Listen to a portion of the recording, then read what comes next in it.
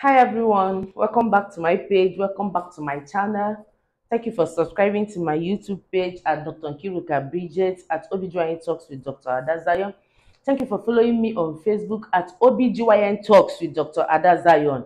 I'm also on TikTok and on Instagram with the same name. Please, if you have not subscribed, do where to subscribe now. Hit the notification button.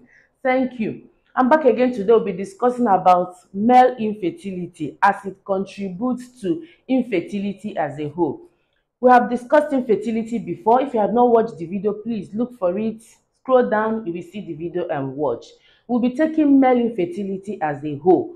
Infertility, as we've said before, is defined as inability of couples to achieve pregnancy after 1 year of unprotected adequate sexual intercourse. Now, we divided the contributory factor to infertility into some groups. We said the male factor contributes about 30 to 40% of infertility. Then the female factor contributes about 30 to 40% of infertility. We now agree that 10 to 20% is contributed by the combined both male and female factor.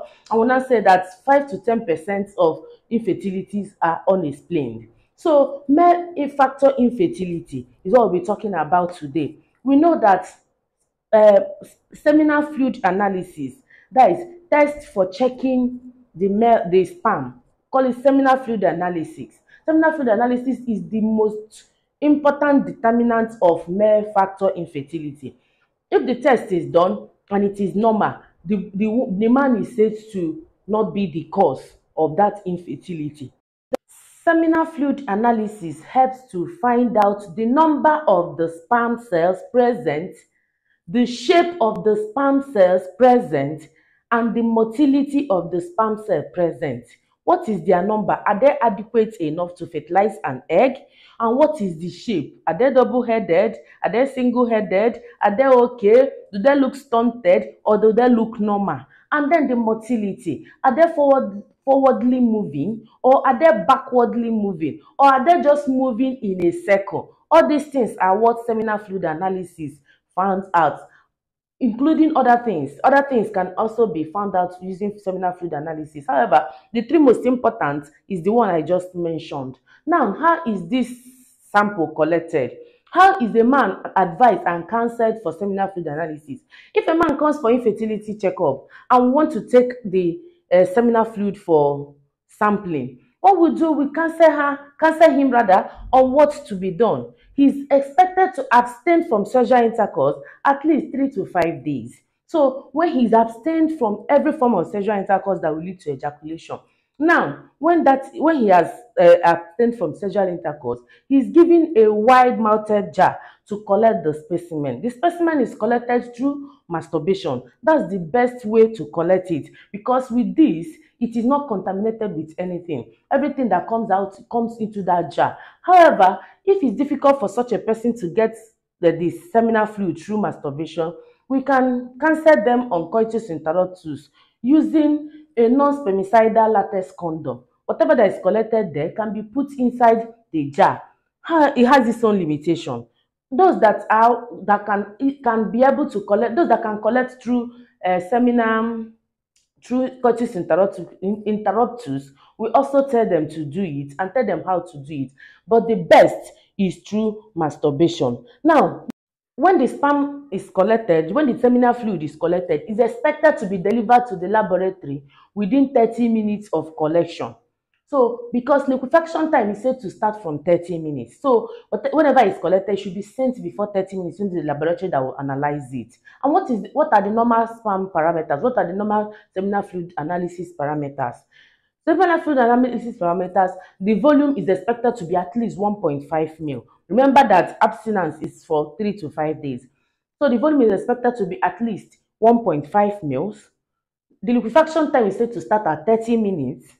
Now, the pH is said to be between 7.2 to 7.8. The sperm concentration should be at least 15 million per ml. The total sperm count should be at least 39 million per ejaculate, per the total content that is ejaculated into that container. Now, the motility It's expected that it should be 40% mortal. Total motility should be 40%. At least 40% of the sperm seen should be moving. Now, progressive motility, those that are moving forward, should be at least 32%. I'm giving the least values acceptable by WHO, World Health Organization. The morphology should be for at least 4% normal. Is a strict criteria. 4% normal is the morphology. Now, the white blood cell count in that seminal fluid ejaculate should be less than 1 million per male. So we are not expected to see high, more than 1 million WBC count. That's white blood cell count in that ejaculate in per male. Now, other things can be checked. If you are suspecting sexually transmitted infection or infection in the semen, you can do culture and sensitivity. When culture is done, it can pick the organism that is seen in that ejaculate, and the sensitivity to the drugs which is seen will be used to treat the person. What are the causes of low sperm count? Causes of low sperm count can be grouped into genetics, past surgery, general health, and sexually transmitted infection. For genetics, there are some abnormalities in the chromosome that are associated with low sperm count. Now, for past surgeries, those that have scrotal surgeries in the scrotum that might have affected the vas deferens or the duct, the person may have issues with the sperm concentrations or the sperm volume. Now, for general health, there are some health conditions. In fact, it has been seen, studies have been done, and it found out that obese persons may produce low sperm count. So, general health of the individual contributes to low sperm count. Now, the next thing is sexually transmitted infections.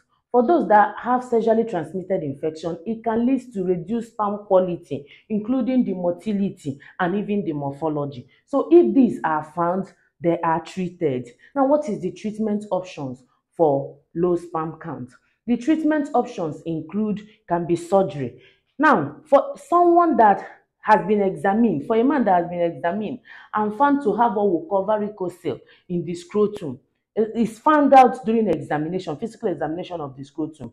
The doctor may find out that this person have varicocele, and the treatment option is for varicocelectomy. When the varicocelectomy is done, the person will go on to have normal sperm count and impregnate and fertilize egg and have his own baby. Drugs. Medications can be used if the reason for the low sperm count is found, for example, that is from sexually transmitted infections. Antibiotics can be used for depending on the organism cultured and the sensitivity. If we suspect just pelvic inflammatory disease, we can go on to give broad spectrum antibiotics for that, for what we think. This should be at the discretion of the doctor. Now, medications and counseling. For someone that is obese, you can counsel the person on what to do, modification of lifestyle, use of vitamins, and so on. Now, for those that the reason for their low sperm count is because of abnormal hormones in their level, hormonal treatment can be done. There are some people you will see, and it's the result of one hormone or the other. The doctor will give the person hormonal drugs to correct it, and you'll find out that someone that has low sperm count has repeat test shows normal sperm count, and the next thing, the person is carrying his baby. What are the lifestyle modifications to increase and improve the sperm quality? Someone that is obese, we counsel the person on to lose weight. The ability to lose weight is very, very necessary. If we find out a man that is obese, not only women that will counsel to lose weight. If a man is obese with body mass index greater than 30, we counsel him to lose weight with weight reduction, exercise, dietary modification, and the weight is reduced. The person will go on to have a normal sperm parameters. Now, for others, we counsel them to take vitamins, especially in form of fruits and vegetable. Vitamin supplements can be given. It depends on the discretion of the doctor. Now, other counseling we give the person that will suspect is lifestyle modification, lifestyle that is affecting his sperm quality, is to avoid heavy drinking. Heavy drinking of alcohol can affect the sperm parameters, and to avoid smoking and hard drugs. These are detrimental to the sperm quality. Now, for others, for men generally, we tell them to wear loose cotton boxers. It's not time to start wearing pants. The scrotum is outside. It's not expected to be in a place that is hot. The environment is not supposed to be hot. Environment is supposed to be at the room temperature. So don't expose the scrotum and the testes where the sperm is formed to a hot environment by wearing tight nylon pants. No, we advocate for loose cotton boxers. Now, I will mention some names of abnormal sperm conditions and what they mean. These include aspermia. Aspermia. Aspermia means there is no seminal fluid in the ejaculate. It means total lack of ejaculate at all. There is no seminal fluid at all. Aspermia. Now, hypospermia means when there is reduced seminal volume. The ejaculate, remember I said, should be at least 1.5 ml. So when there is reduced seminal volume, it is known as hypospermia. Now, there are oligospermia, when there is reduced number of spermatozoa in the seminal fluid. Reduced number, this is what we call low sperm count, the normal low sperm count we know. So oligospermia, reduced number of spermatozoa in the semen. Now, azoospermia means there is no sperm in the semen ejaculated. The ejaculate, you watch it, and there is no sperm seen at all. Teratospermia means increased number of abnormal morphology. Increased number of abnormal morphology. The morphology of the sperm cells are not good. Remember, we said the morphology should be at least 4%. Now, astenospermia. Astenospermia, when there is reduced sperm motility. There can be a combination of oligospermia, astenospermia, and teratospermia. So this is known as OAT syndrome. So if the trouble or the cause is found, treatment can be ensued, and the person will go on to have his normal sperm count and go on to fertilize the egg and have the baby, and infertility is treated. So appropriate health seeking behavior and lifestyle modification, including use of medication where necessary and surgery where implicated, can help reduce low sperm count. Thank you for watching to this point. Thank you for following me. Thank you so much. If you have not subscribed, this is the point to subscribe. Subscribe to my YouTube channel. Follow me on Facebook page, all at OBGYN Talks with Dr. Ada Zion. Thank you for watching. See you next time for another enriching episode. God bless you.